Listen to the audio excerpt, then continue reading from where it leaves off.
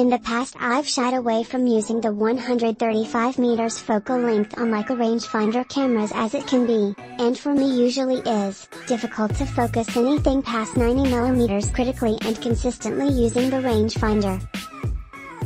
It's just an inherent shortcoming of a rangefinder system that they work best at short, wide angle, focal lengths and get progressively less accurate, and more difficult to focus, as the focal length increases.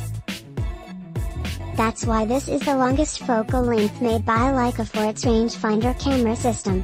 That has all changed with the advent of the M240, which offers built-in live view, on the rear LCD screen, and an optional electronic viewfinder and focus peaking. Focusing this lens on the M using the EVF is a snap, and focus peaking makes incredible accuracy possible. Combine that with the small size and fantastic build quality of this lens and you have a winner. I always test new equipment by taking the same image of a dead tree about 300 yards behind my house. It's in an area of prairie grasses with a hardwood forest in the background, so it's quite detailed.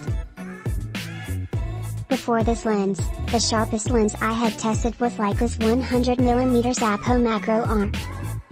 Taking some test shots yesterday to compare this lens with my 100mm Apo macro arm, using a very sturdy tripod and the self-timer to minimize or eliminate camera shake, and then viewing the DNG files in Lightroom 5.3 at a high level of magnification, I was amazed at the detail and tonality of the eye.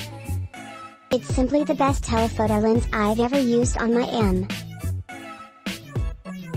The 135mm f/3.4 Apo Telyt is for you if you find yourself in urban exclusion mode a lot to keep images simple. It's the sharpest lens available in its focal length. It also brings up the smallest frame in any of the Leica M cameras.